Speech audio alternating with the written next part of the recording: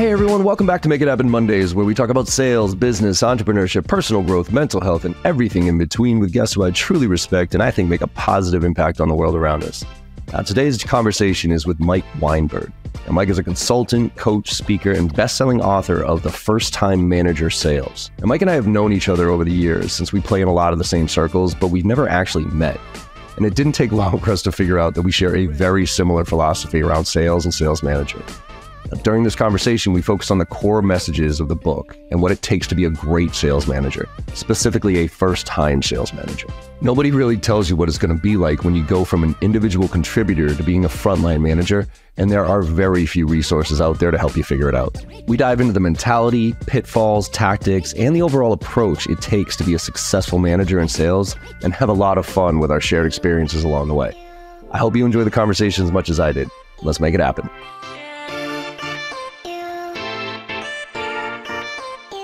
Mike Weinberg, welcome to the Make It Happen Monday podcast, my friend. How you doing today? I'm doing great, John. Good to see you. Thanks for having me. Yeah, good to see you too. This is one of those, I think, known for a long time, but never connected, actually. So we both obviously are in the same spaces from training, sales, coaching, all that fun stuff. So I've seen what you've been doing with the books and always been an admirer by far.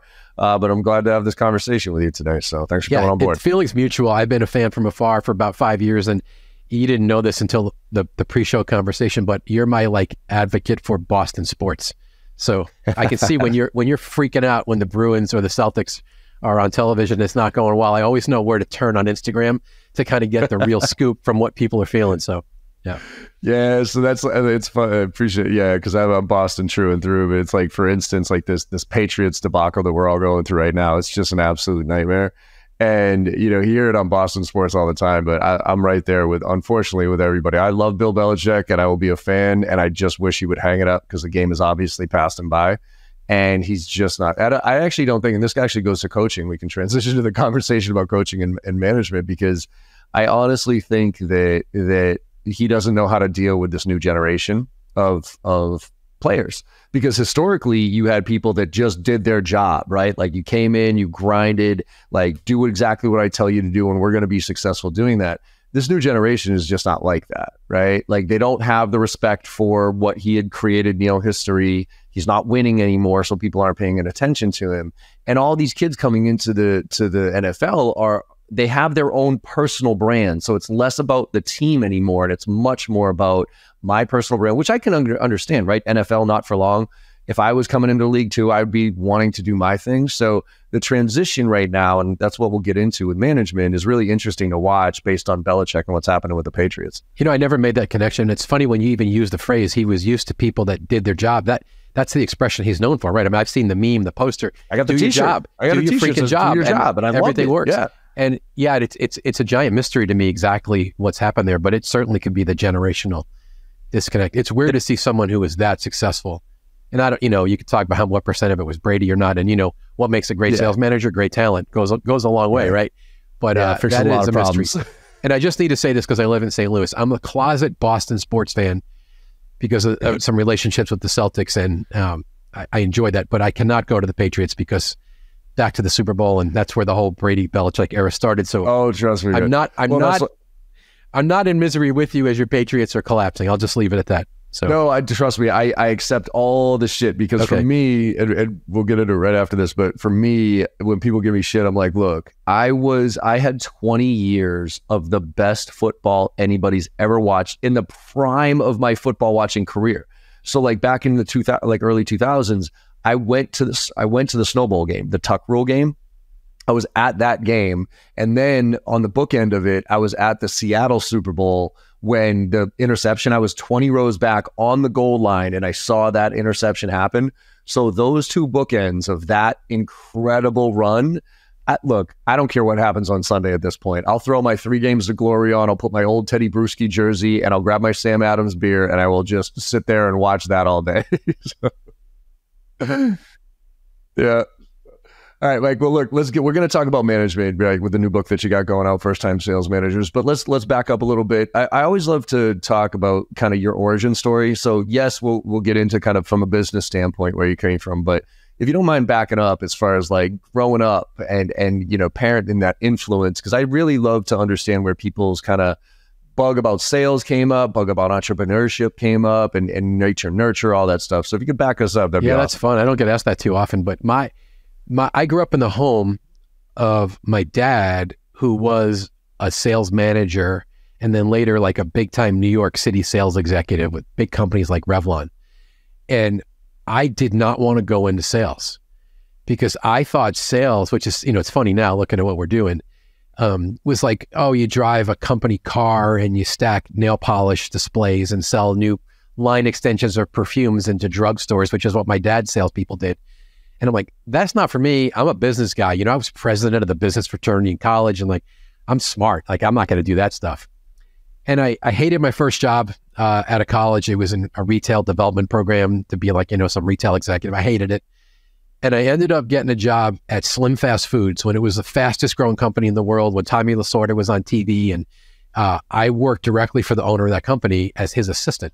And it was like getting a real life MBA, traveling around, doing all this stuff. And the CEO, owner of the company, was the best sales guy ever. And he would go, I would get in the jet with him. We would fly to Bentonville, Arkansas, pick up the local sales manager in the region and go call on Walmart. And then that night, get in the plane and fly up to Minneapolis and go call on Target. And watching this guy sell changed my mind about whether I wanted to be in sales or not, because he showed me sales is about relationship. It's about solving problems. The real salespeople are consultants. They understand the customer's business. They're not pitching anything. They're not pushing. They're not manipulating. They're asking questions. They're building relationships. They're solving problems. They're bringing value. And I'm like, oh, that's what sales is? Somehow I didn't pick that up growing up.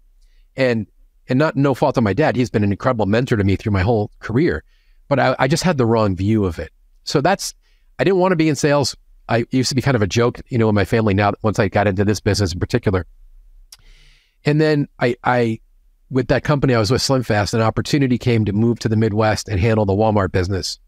So I took it because I got tired of the crazy travel, and I moved to St. Louis. And in those days, you didn't move to Arkansas because nobody lived in Bentonville. Today, it's gorgeous down there.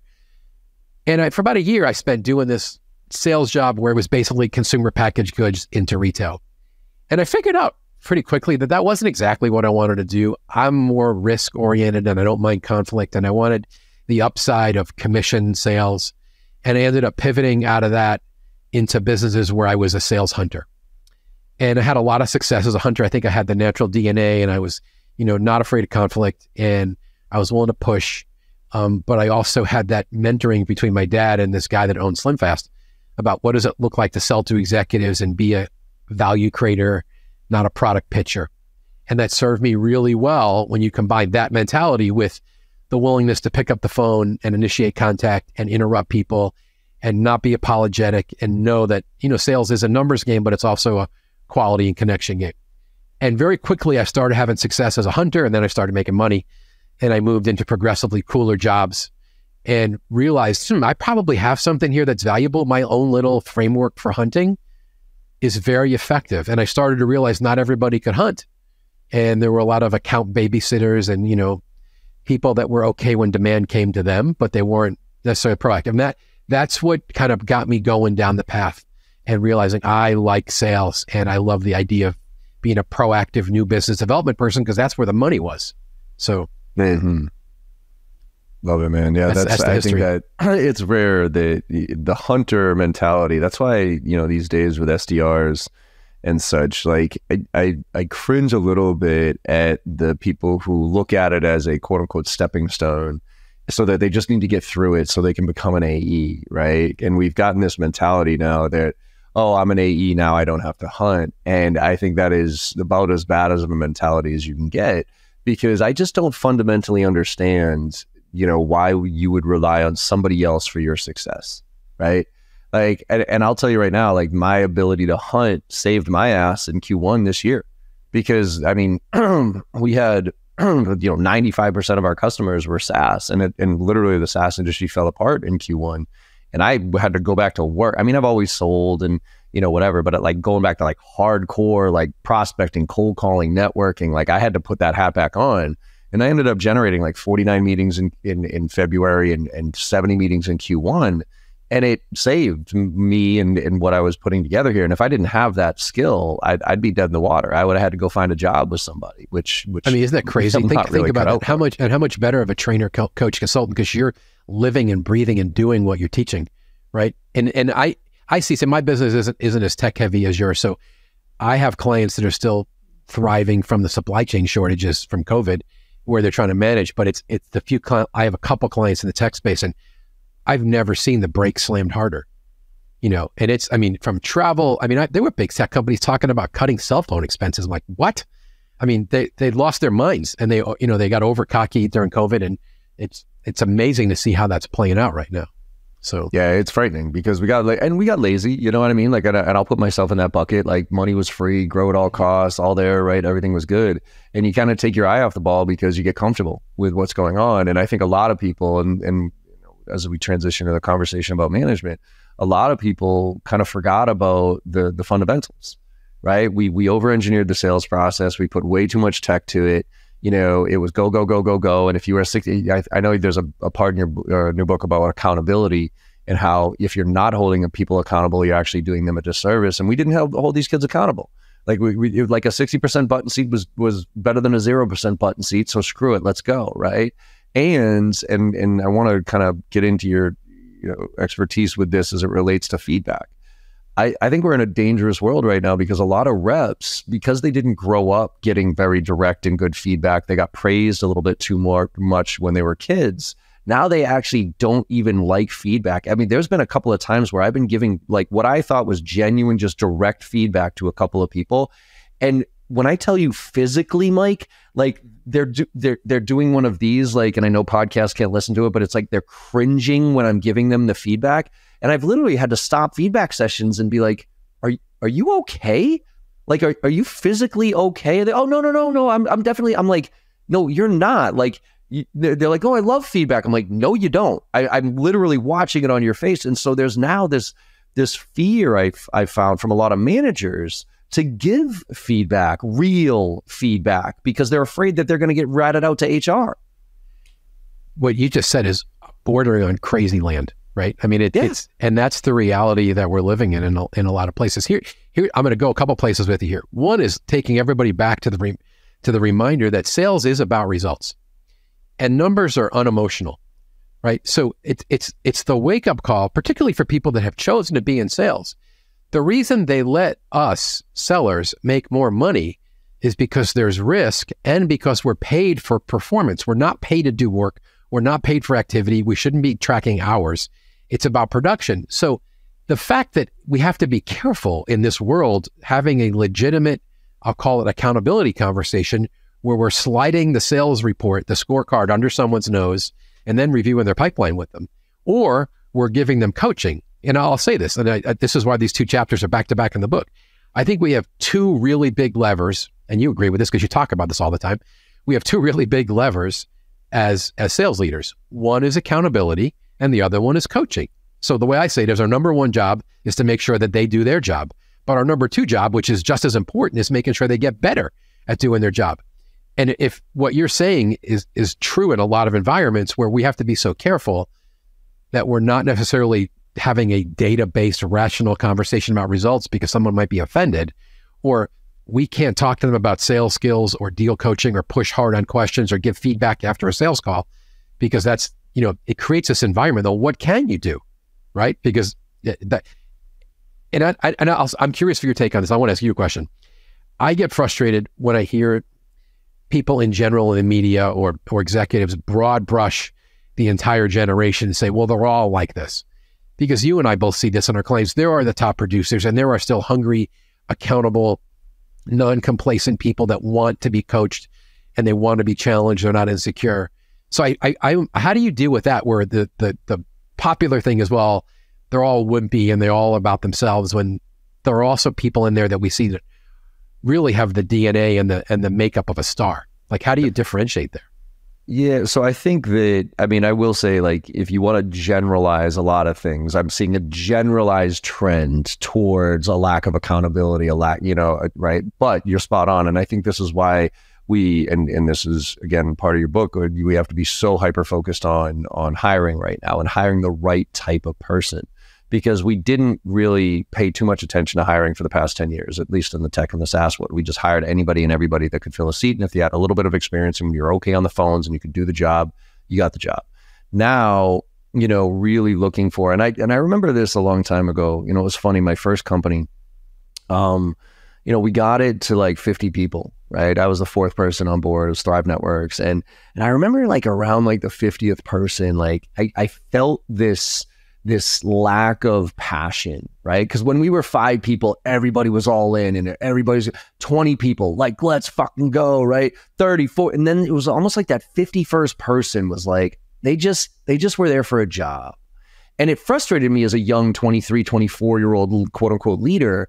And I remember vividly, I went to Jack Welch. So Jack Welch had this kind of seminar in Boston where he just does Q&A, and there was about 1,000 people there.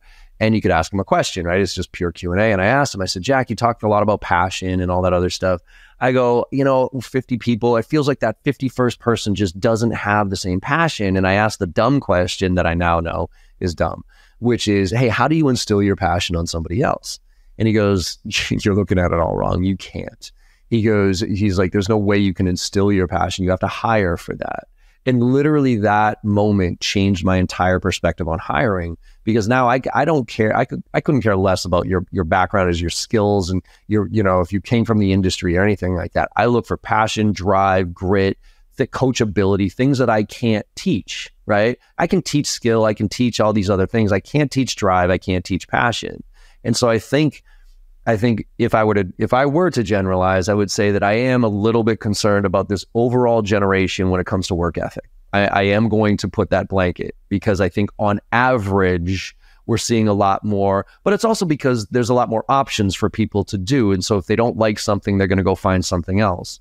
But I think when it comes down to it, obviously, it's all about the individual and about making sure you have the right individuals on that bus that can be coached, that can be trained, that do take development, that are open to feedback. Yeah. So let me ask you this on this topic. And you're more in touch with this generation and more in touch in tech than I am. But this is what drives me crazy. In the world we've been in the last, whatever, decade or so, where we need to create safer places and we need to be a little more careful in terms of how we lead people. What I've seen creep in sales hiring is we now have HR people creating job descriptions and creating, screening for sales candidates where they're looking for this uber nice collaborative team player. And I get that we don't want the prima donna and we don't want the asshole and we don't want some cocky jerk that's all about himself. Period. New paragraph. Having said that, I want sales killers more than I want collaborators. And I feel like we've gotten a little bit lost on remembering who the tip of the spear is. And even go to the SDR world. These people are in the battle every day, getting the shit kicked out of them, because that's part of the game. And the one who is more resilient and could make it a game and doesn't take it personally and understands why they're doing it, because they keep their eye on the prize and they're not conflict averse and they are competitive and they do watch the scorecard and they're willing to, when you're prospecting and you get that initial no, and to me, that's just like a pause, like, okay, well, I hear you, but let's visit anyway, or let's get together because you're going to get a lot of value. Let's set this up. Like, I'm not running and turning tail when someone gives me a rejection. I'm going to dive in because that's what assertive sales hunters do. Do you see this mushy weirdness that I'm running into where the HR people are trying to hire that, everyone hold hands and sing Kumbaya? And I'm like, I get we want to be nice, but that's not the attribute I'm looking for in a sales hunter. Well, it's tough. So yes, and I think the sale is changing. And obviously, let's put a huge caveat on this. It depends on what you sell and all this other stuff, right? Whatever, and who you sell to. But I think sales is shifting quite a bit in the sense that it used to be the hard driver, activity driven, go, get people into the funnel, be really aggressive and go. And you can make that happen. And I still think there's room for that without question. But the tolerance for the client these days, of the experience, of the sales experience. There's a Gartner report that I keep talking about where they just came out with it. On average, they averaged out boomers, millennials, and Gen Xers. And they said on average, 43% of people, B2B buyers, want a rep-free experience.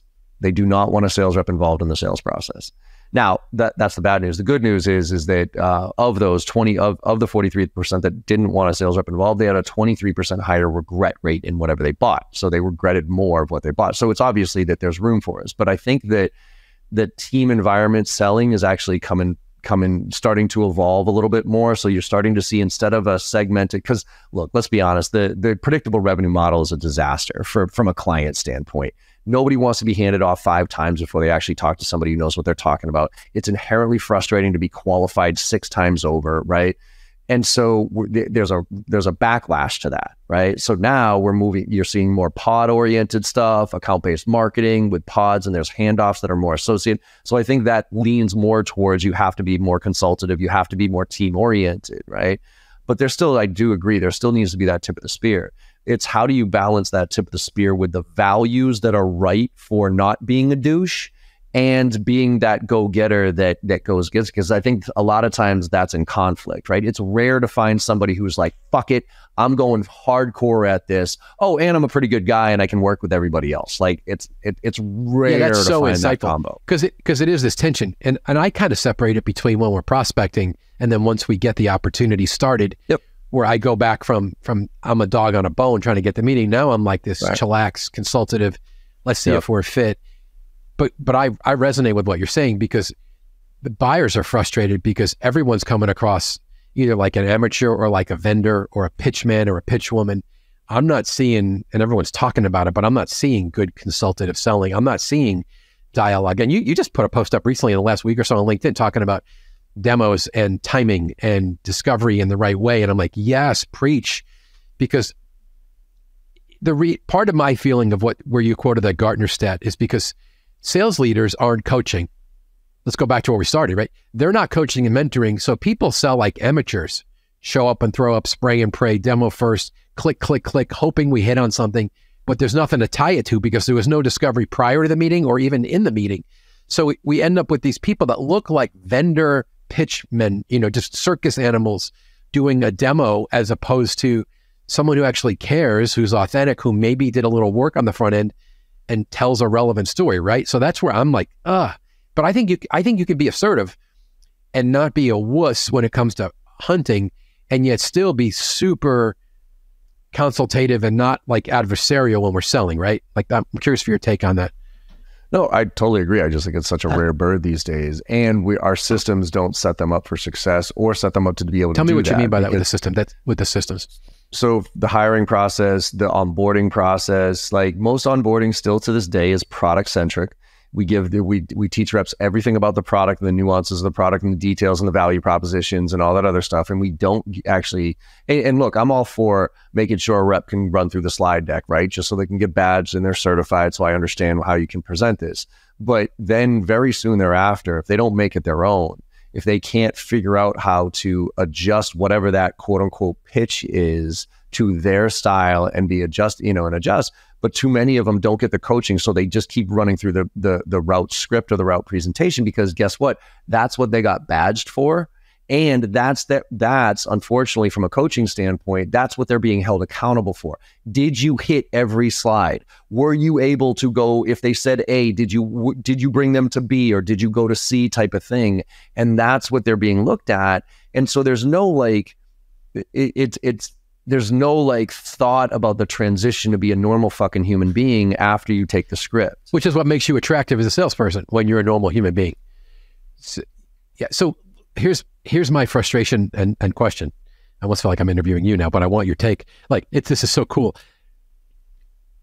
If the two most important things a sales leader could do is hold people accountable and coach, and coaching takes a lot of forms, right? Whether it's pre-call, in-call, post-call, deal strategy, skills, whatever. But what I notice is the first thing, because most sales, part of the problem is not the manager, it's the freaking C-suite. And part of my mission, John, and this is where I'm literally angry, and I'm righteously pissed off. I think so many sales managers are working 60, 70, 80 hours a week, processing 236 emails a day, because the idiots above them have lost sight of what the sales manager's job is. So they're buried in all this crap, and particularly post-COVID, they're dragged into virtual meeting after virtual meeting. Sit on the product meeting, sit on this meeting, come here, come this. And then they give them these assignments, and then the freaking CFO sends them, now I'm pissed off. The CFO sends them a spreadsheet and says, I need forecast updates. And you're like, aren't we using the CRM? Like now I got to do double work. So the freaking manager doesn't get to lead, doesn't get to coach, doesn't get in the field, doesn't ride shotgun on virtual meetings, isn't sitting in the sales bullpen, if there is one anymore, because everyone's working virtually. So the coaching is the first thing that gets canceled. And some of it is the fault of the executives who don't understand if your manager's not working alongside the people or not doing pipeline reviews or not prepping with someone for a sales call or debriefing after, how are the people going to get better? It's like this vicious cycle. They're not. It's the 10% that can get better because they're going to take it upon themselves to do their own stuff, right? So I think it comes back to the debate, though, on, you had said earlier about the results, right? Like sales should be a pretty objective profession. I mean, you either hit the numbers or you don't. But I think the numbers have been so unrealistic over the past 10 years as far as growth metrics that a manager looks at it and says, well, what's my number one job, at least from what I'm being told? Well, I got to hit the number. My team has to hit the number. So that's ultimately my number one job, because my team doesn't hit the number, I'm getting fired, right? So therefore, how can I drive that short-term result? Well, I do what I do, because I was usually, if I'm a manager, I was usually the best rep on the team. And because of that, I got promoted to be the manager, not because I actually had the skills to be a manager, just because I was one of the best reps. And usually the best rep is an artist, not a scientist. They just do what they do, and they can, and so now you're telling that person who's just naturally gifted, naturally driven, to then try to translate that to a bunch of people who are not naturally driven and not naturally, have that ability, and they don't know how to do it. So what do they know how to do? They know how to deal chase. They know how to jump into a deal, help close it, help with their rep, and they're hoping that the rep is paying attention to that to absorb it. So they're and that's what is and it's this vicious cycle. Right. They're doing instead of leading or coaching. And I call that the hero syndrome. It's chapter 5 in the book. And it's a problem of epidemic proportion, particularly in tech companies, because the manager feels the pressure to hit the number. And they weren't necessarily mentored well how to be a leader. They were just the top producer. So, I mean, this is part of why I wrote this book. The transition from individual contributor to leader is massive. And no one tells you this. The only thing similar is the word sales manager, salesperson. Everything else is opposite. You go from winning on your own to having to win through your people. You go from being responsible for one to being responsible for many. You go from being incredibly selfish and focused. And when I was a top hunter, I put on my door or my chair, DND on the cell phone, SELL, leave me the hell alone. When you're a manager, you don't have that right. Your people need you. You have to have the door open. So that's that massive pivot. But what's happening is they end up doing instead of leading, coaching, or holding people accountable, because exactly what you said, the pressure to hit the number, or sometimes it's ego, or sometimes it's control freakishness, whatever the cause. But it's setting up this non-sustainable, non-scalable method of being a manager where you're getting the couple hundred emails a day. You got to sit on all this corporate stuff because they're making you do that. So you're not developing your people. So every deal you have to over-insert yourself in because you don't trust the person. So you're doing the prep, you're leading the presentation, you may be writing the proposal, you're doing the negotiating. That's not scalable. You're not multiplying yourself. And the result, forget the fact that it hurts the culture. It's killing the manager. Oh, what does your home life look like? The stress level on managers right now is off the charts. And so let's start with this though. What are those characteristics, right? Like, because there's characteristics of being a top sales rep and being a top manager are, like you said, are different because it's just a different role. But historically, it's like you've made the numbers, you've done the job. What are the things that you look for in, like, say you have a team right now and you're looking for a manager within a group of 10 reps, right? And they're all varying degrees. Some are better than others as far as their numbers are concerned. Some are jackasses, but like for you as an executive leader looking down, if you were to pick the rep of those 10, what would be the characteristics you would look for outside of results? Let's assume that they're either consistently hitting them or, every once in a while they miss, but they're not throwing eggs, then they're not blasting it out of it. They're not the number one rep, but they're hitting their numbers, give or take. What are the characteristics you look for to make that transition a good one? That's such a good question. I think some of it has to do with leadership attributes, but at the first level, the first thing I'm looking for is someone who understands how to subdue their own ego. Because I would argue that an oversized ego is a pretty good thing for an individual contributor. I want you to have a little swagger and cockiness and rub off, and be a little Teflon-like when you get people criticize you. Like, big ego works in sales as long as you're not pissing off your customers, you're not ridiculously cocky. It doesn't work at all when you're in the management role. The manager that wants the credit and the limelight and to be on the stage and to be taking credit for the results and get all the glory, that gets old really, really fast. So if I'm trying to pick the leader of a team, I want someone who actually can express to me they get their thrills by seeing someone else succeed. They don't have to be the one on the stage. They could be the one behind the stage clapping quietly, knowing that they coached them, they whispered in their ear, they challenged them, they held them accountable, but someone else is going up on stage to get the trophy. And if there's a way to find out who, gets their jollies, like whose boat gets floated when they see other people win, and there's like a little bit of a servant sacrificial leadership bone in the person who really wants to see other people do better than themselves. And that along with, there's a fancy word, but followership.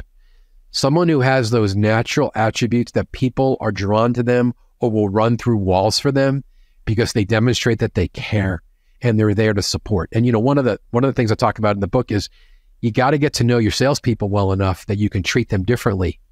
It's okay to discriminate, not based on race or gender, right? Or religion or age. You discriminate based on performance and on style.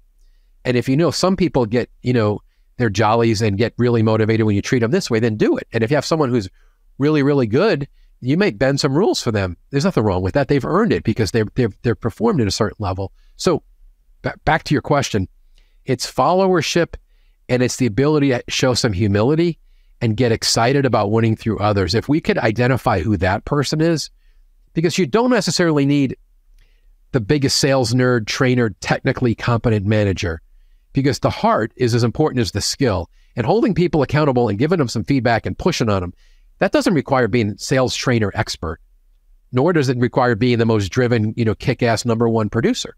And, on this topic, and I'm curious for your take on this, I am regularly having conversations with top producing salespeople, asking them to rethink whether they really want to go into management or not. Is it their ego that's driving it, or is it because it's not necessarily more fun and you might not make more money? So I'm always on the side of the salesperson. Like, are you sure you want to do that? You want all the politics? You want all the admin? Yep. You want all that burden? Or you want to just go have some fun and make some money? Because that's what you've been good at. Right. So, and I think that's not what enough leadership does in general, is like literally mapping out what management really is. Not just because that's the next step in your career, because I think so many people just go through the motions of what they're supposed to do next. Oh, well, I'm a top performing rep. I'm supposed to be a manager. Then I'm supposed to be a VP of sales. Then I'm supposed to be an executive, right? And you got to back up and say, is this something that you really want, right? And I don't think enough of it. It's almost like now. Have you read Jolt Effect actually recently? So Jolt Effect is a good one, and I'll make the correlation here with you, which is de-risking the situation. So Jolt Effect is the same group that Corporate Executive Board, who wrote, Challenger Sale, Challenger Customer, all that. And Jolt is something interesting. They got me thinking about the idea that, everybody talks about how no decision is our biggest competitor, right? People, no decision. But it's really not no decision, it's indecision, because there's so many options out there that people are afraid to make the wrong choice. So our job is to de-risk it for them. So for instance, I used to say, we're all good at reverse engineering a sales process, right? Oh, you want to go live date on January 1st? Well, there's 2 weeks to do this, 2 weeks to do that, So if you want to go live, then we got to sign this week, right? And then there's okay, cool. Now you have that date. But then there's how do you get rid of no decision? Well, you ask the question, well, hey, just out of curiosity, what if we don't go live on January 1st? What's the impact of the business, right? That's trying to understand what no decision is. But what Jolt Effect got me woken up is, what if you make the wrong decision? What if you choose wrong here? What does that look like? And it's counterintuitive, because in sales, we've all been taught to paint the beautiful outcome picture and then back into it, right? Well, let me paint this picture of how beautiful your life can be with my solution and then let me show you how to get there, right? Because you're painting this euphoric state, you're trying to show that vision. But now nobody believes that vision, right? So now you actually what I've started to do is literally start asking, hey, Mike, so literally, what happens if you choose wrong here? Say you choose the wrong sales trainer and it's a dud and whatever. What does that mean for you personally? What does that mean for the business? And that's where it's this open therapy session. And a lot of people are scared because they're scared to get the person thinking about worst case scenario, but they're thinking about it anyway. So let's bring it up to the surface. As it relates to reps, I would do the same thing. I'll be like, hey, management, this is what management is. It is not pretty. You're going to get way more responsibility. You're going to have to do way more shit. You're not going to get any credit. It's all about everybody else, not about you. You're probably not going to pay, So let me map out this bag of shit that you're about to get into here. Are you cool with that? And if I can basically, if like it's almost like I disqualify more than I qualify now with clients. Like once you fit the mold, I then start asking all the questions why you shouldn't do business with me. I start leaning in on the stuff with management of like, look, let me literally tell you all the shitty things that you are about to face. And if you're cool with that, now let's make this trip. But if you are not cool with that, do not jump into this field. Stay an individual contributor. I love everything about that. I love the analogy for this particular situation. And I'm also just thinking as a salesperson, when you come across like that, you're selling from such an abundance mentality. You're communicating, I don't need this. And I want to make sure that you know what you're getting into with me here. And it's like this human, normal connection, like real people being honest with each other, which is just really attractive compared to the glitzy, hyped pitch. Like, it's all going to be perfect. Right, no, right. It's like, this is more reality. Yeah. Yeah. It takes guts, though. It takes a salesperson who understands themselves and is willing to go there. A lot of times when I ask salespeople, why don't you do better discovery? Why don't you ask these harder questions? And they get honest. They go, because I don't know what's going to happen in that conversation. I'm more comfortable going back to my demo or my pitch because I know what to do there. If I ask a question and they tell me about some crazy thing they have going on, then I'm in a conversation and I'm like, exactly, that's the idea. But if you don't have business acumen or you haven't been mentored well, it's an uncomfortable feeling for the younger or less mature seller to be in that role. Oh, without question. And I do think that's actually one of the things I keep telling, teams, if you want to improve your results, one thing that you can do is forget about techniques here or any of that stuff. Just go improve your business acumen. Literally go learn how to speak the language of business. Talk to the personas that you're selling to. One of the things I tell most of my clients to do is in a euphoric state, if you're going to kick off a campaign to a certain, like say you're putting together a cadence to a certain persona, CIOs in healthcare, right? Well, before you do that, do 30 minutes, have the reps all get together, right? And everybody Google CIOs, healthcare, priorities, challenges, 2023 or whatever. Then ideally, go get a couple of customers who are that role, who are that persona, and have them sit on a Zoom session and have the reps ask them questions. What's a day in a life look like? What were you doing before using our solution and what are you doing now? Like, forget our marketing speak. What's the value you get from our solution, right? And so now they're seeing the person, not the persona. They're seeing the person that is using their solution. So now when they create messaging, it's a lot more genuine. It's coming from the actual source. And when they holy shit apps potentially get somebody on the phone, they can actually have a real conversation based on something they just talked about. I was speaking with this other CRO, just told me she's dealing with this situation. John, 100%, I'm going to put an exclamation mark. Sometimes when I do a sales story workshop, I ask them to go call 3 of your favorite customers and have them remind you why they bought from you, what were they facing, how have you improved their life, what did you save them from? Because they're going to give you more compelling language than you would dare say on your own. So that is a best practice for building case studies, use cases, or even just getting compelling language to use when you're prospecting or in your presentations. Get the customer to tell you. I love that. All day, every day. I want to go back to coaching real quick because we started going down this path even early on with Belichick, and this is the thing that confuses me. How little time managers actually spend proactively working with their people. Not just chasing a big deal or working with someone who's new or someone who's struggling, but like going in their calendar and planning out, working through their roster of sellers from top to bottom, field work or sitting in virtual sessions, working alongside, because you can't replicate that somewhere else. Sales training, it doesn't make up for, training someone or leading a good team meeting doesn't make up for you working one-on-one or watching someone. And I told this story in the book. And I'm kind of a newer, passionate golfer. It started over COVID when we were all locked down. And I have this incredible golf coach who the only reason that I even have a relationship with him is because we went to the same church. I'm not qualified to be his student, but he's #1 instructor in Missouri.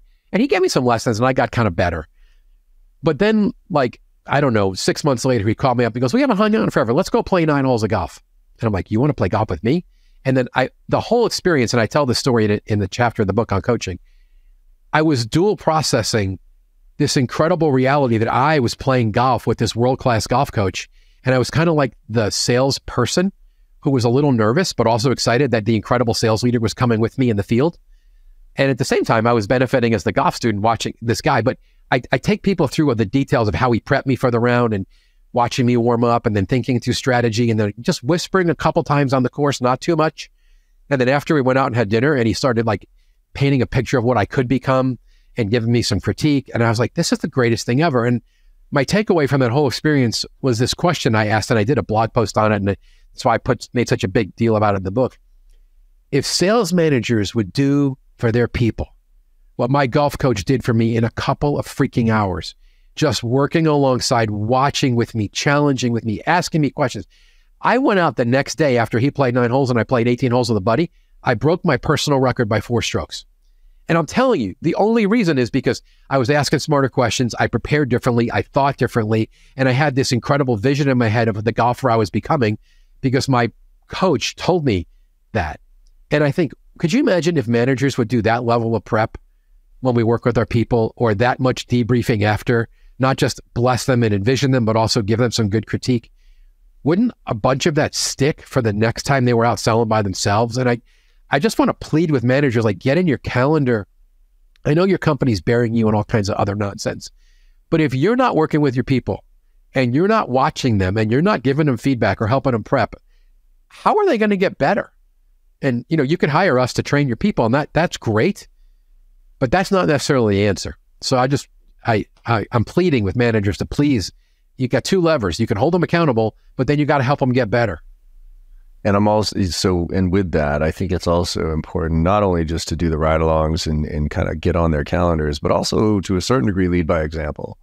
And when I say that, you know, the story that I have on this is when I was, you know, I had just sold my company to Staples, right? And I was big man on campus.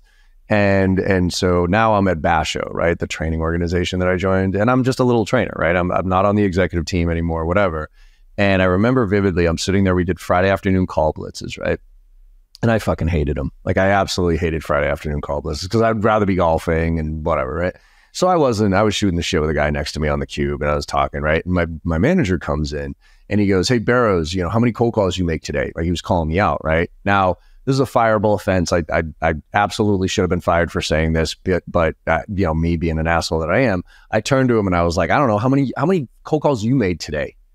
And he was like, and I totally embarrassed him in front of, because it was in the bullpen and everybody heard it. So again, that he should have pulled me right into his office and been like, you go out there and fucking apologize to me or else you're fired right now. Like, he should have done that, but he was a pussy, so whatever. But anyways, he was like, he's like, well, I closed $1 million this year. I go, no, that wasn't my question. My question was how many cold calls you made. And the reason I said it is because he had never showed me how to make a cold call. I had never seen him make a cold call. And he was barking down orders at me. And I sat there, and now that was me being a jackass, right? But I was trying to make a point. Now, the bigger point is that the following week, I'm sitting there in my cube, and his office was right behind me, right? He had his door open, he had his headset on, and he was making cold calls. And Mike, when I tell you, he was one of the best cold callers I had ever heard in my fucking life, I was like, holy shit. I immediately put my headset on, and I immediately went to work. Because I was like, fine, like, okay, like, wow, he can actually do this. You know what I mean? And you had said earlier, as far as a trainer is concerned, like me putting my hat back on and going back into training, I think the reason I'm an effective trainer is because I'm in the shit with everybody. I'm making those calls. I'm negotiating my own deals. So when I train, it's not because I read it in a book or I put it on a PowerPoint slide. It's because I literally am living with it. And if you right now, specifically with everything that's going on in sales and how much we're in this transition world, if you are not in the game, if you were trying to teach me something that you learned 10 years ago that you were trying to apply in today's environment, but you haven't tested it out or you haven't been in the game, it's going to be real hard for me to actually pay attention to you. Brutal. Absolutely. It's even why with my clients, sometimes I still get in the car and go pop in a sales call to watch what's happening because I can contextualize what I'm talking about with the sales team. If you're not doing it, you're screwed. And I some of my most painful experiences, I think people like me, my followers, because I'm transparent. When I lose a big deal, I go public with it. I lost this giant deal, and I said, here's where I didn't follow sales process. I knew there was this other senior executive from out of the country, and I never pursued him. And my people kept telling me it's all good. I mean, there's one deal I told the story. I went out and spent $10,000 on 2 business class tickets to go over to the UK. I was going to turn this business trip into an anniversary trip with my wife. I was so confident I was getting the deal. My people were whispering in my ear. I went and bought the tickets, figuring, well, I'm at least going to get reimbursed for mine. I didn't get the deal. And it was because, I wanted to blame them. But at the end of the day, after 2 days of being pissed off, I said, you know what? I knew there was this other executive and I never pursued him. And it's my freaking fault. And that's when you're in the game, and when you're teaching is so much more credible because we're in it. So let me ask you, I mean, with the advent of Gong and all these recording talks, like there's a certain point where that's kind of like a ride along. So what is your perspective on a ride along where you're in the bullpen with and when we talk about ride alongs, that could be an actual physical ride along or sitting next to somebody in a car, right? They're sitting next to somebody at their desk. And so now we got Gong. So it's kind of like a ride along. I get to listen to it. I get to understand. I can do coaching that way. So what's your take on like active listening in the moment versus listening in a Gong call and providing feedback? I've never been asked this question and I love it. I'm going to give a couple different perspectives. I'm a fan of in-person, right? So if it's an inside salesperson, I love the idea of sitting with them or sitting with them in a conference room or however you're doing, so you're in the moment. But I think that the tools, and use the example of Gong, is great. But here's what I don't see managers doing who do have that tool. I see them sending emails, like giving some feedback or being critical. What I would love to see a manager do is invite the sales rep in for a half-hour coaching session and play a few excerpts from the recording and say, hey, let's talk about how this played out. Tell me how we got here and where did you end up and were you nervous here or what let's talk this through. I'm hearing this. Okay, now that we've talked about it, what other options could we have done? Like, instead of just using the recording against them, which is how I kind of see, if you used it constructively as if you were in the meeting with them and having a good debrief after. So I think our best practice would be listening it together and then unpacking it together. But I think if you have great tools, I'm not a tools expert, but you got to take advantage of them. But you have to humanize it. It's kind of the same thing me saying, I don't care how sophisticated your sales process is and how many, 18 stages you have in your CRM. I can't manage or lead you with my head in the screen. At some point, I have to interact and ask you questions or watch you work so I can effectively be a coach. Because too many, and I told this story in the book, it's you're a big baseball fan. It was the Dodgers, and I can't stand the Dodgers, even though I have lots of friends that are Dodger fans. When they won that illegitimate 2020 World Series after the 60-game season, so I don't think that even counts.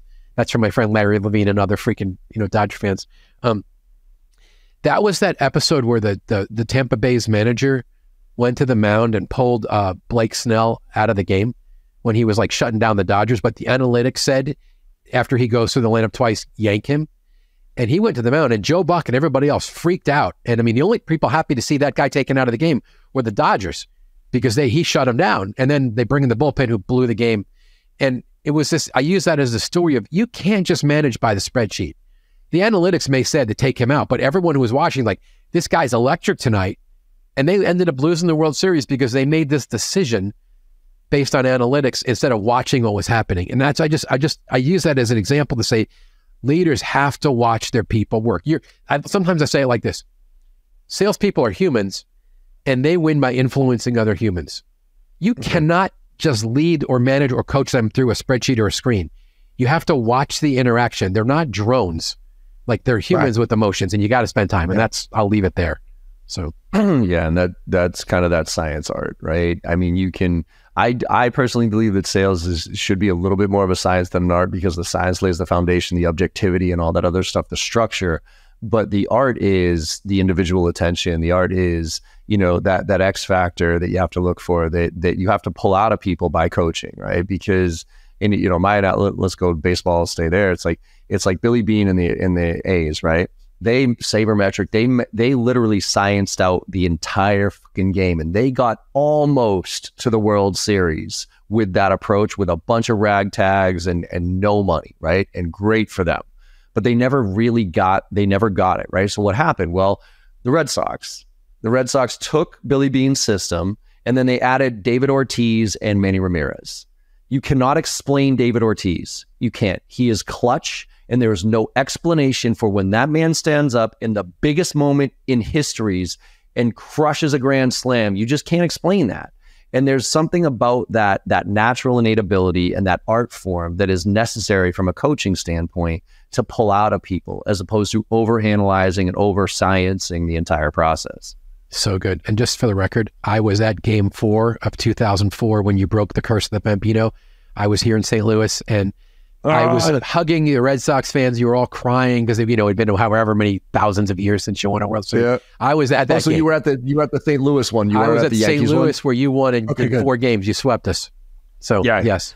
That was a foregone conclusion. But so my claim to fame on that one is I actually wasn't at Game 4 of the Red Sox Yankees because I gave away my fucking ticket. When they were down 3-0? They were down 3-0. They got beat something like 16-4 the game before. And I vividly remember the bar that I was in. I was like, you know what? I am not going to be at Fenway when we get swept by the Yankees. Fuck this shit. I held up my ticket for Game 4. And I was like, you know what? Who wants it? And quite frankly, nobody wanted it. I had to give it to a friend who gave it to a friend, right? And then I had Game 4 up on, right? And I was just, you know, doing housework or whatever it is. I'm watching the game. And it's the end of, you know, it's bottom of the ninth. And I'm like, there's no fucking way they're going to win this game, right? And Dave Roberts steals the base. And no joke, Mike, the hairs on the back of my neck stood up. And I was like, oh no. And I was like, all right, fine. They won one game, you know, and that game literally ended up being the greatest game in Red Sox fucking history. It's a great story. It's a great story. I say I did my part. I feel like I'm that important in the universe that if I was there, they would have lost, right? Yeah, too funny. It's a great story. This is a fun conversation, John. Yeah, Mike, I think you and I could obviously talk for days about this. The book, First Time Sales Manager, I think a lot of people, whether you're a sales manager or not, I think you should take a look at this to understand what it's really all about. So if there is one takeaway, right, because there's all these different things that are in the book that we didn't get to, what's the biggest kind of actionable takeaway that you would say, if you are a frontline manager right now, how can I figure this shit out so I don't fall into the traps that so many people have and get the downward pressure and everything else? Is there one thing that you would say, do at least start focusing on this or do this more? Yeah, it's the reminder that you've got to win through your people, not on your own. Mm-hmm. And if you come to grips with that truth, that you win through them, not on your own, that will help you prioritize your calendar to get those 2 high impact activities on there. Sitting down, holding them accountable, and then the coaching where you're proactively developing them, because that's going to move the needle on both the culture, accountability wise, high performance, and results in terms of coaching, make them do better. And all the busyness and all the stuff the company wants you to do is nice. But at the end of the year, if your team doesn't make its number, John said, you might get fired.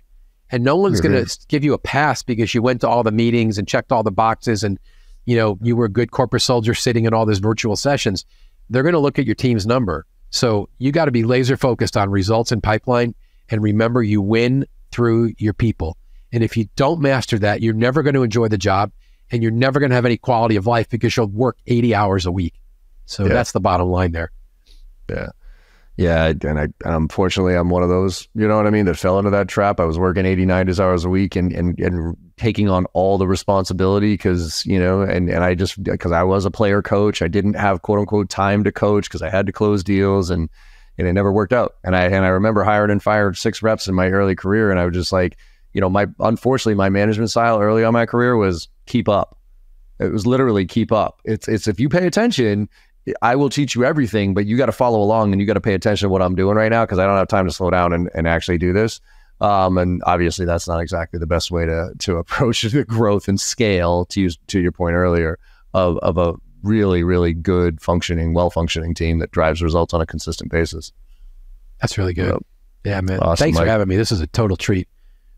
Yeah, it's a fun conversation, Mike. Where can people find out? I mean, obviously there's Amazon, right? First Time Sales Manager. Anywhere else? First Time Manager Sales. Yeah, First Time Manager Sales, and it's on Amazon. Lots of reviews already there. You can check those out. You can find me at MikeWeinberg.com, WEINBERG, and on the socials, it's Mike_Weinberg. So that's where they can check it out.